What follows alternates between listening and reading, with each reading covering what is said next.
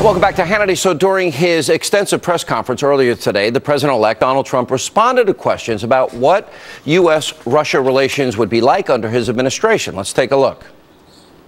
If Putin likes Donald Trump, I consider that an asset, not a liability, because we have a horrible relationship with Russia.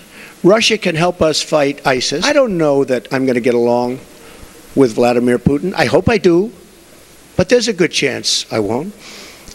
And if I don't, do you honestly believe that Hillary would be tougher on Putin than me? Does anybody in this room really believe that?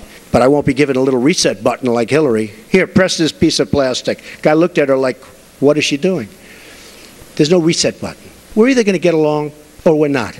Russia, China, Japan, Mexico, all countries will respect us far more than they do under past administrations.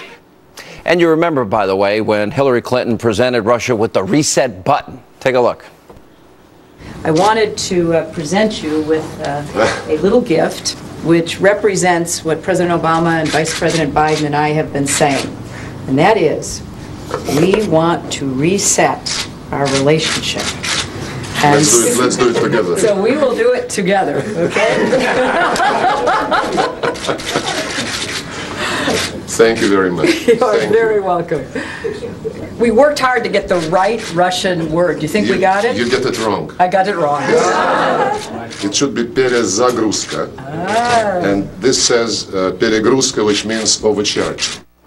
Sure, he always wanted that his whole life, was dreaming about it his entire life. And you may remember when Barack Obama, hey, tell Vladimir. Remember he said that to Medvedev? Watch this. This is my last election. Yeah.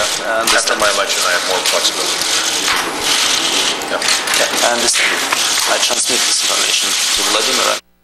I would tell Vladimir. Joining us with reaction, former White House Press Secretary Ari Fleischer, editor-in-chief of Lifeset, Fox News contributor, nationally syndicated radio. Why are you laughing during my show? It is wrong translation. It is wrong translation.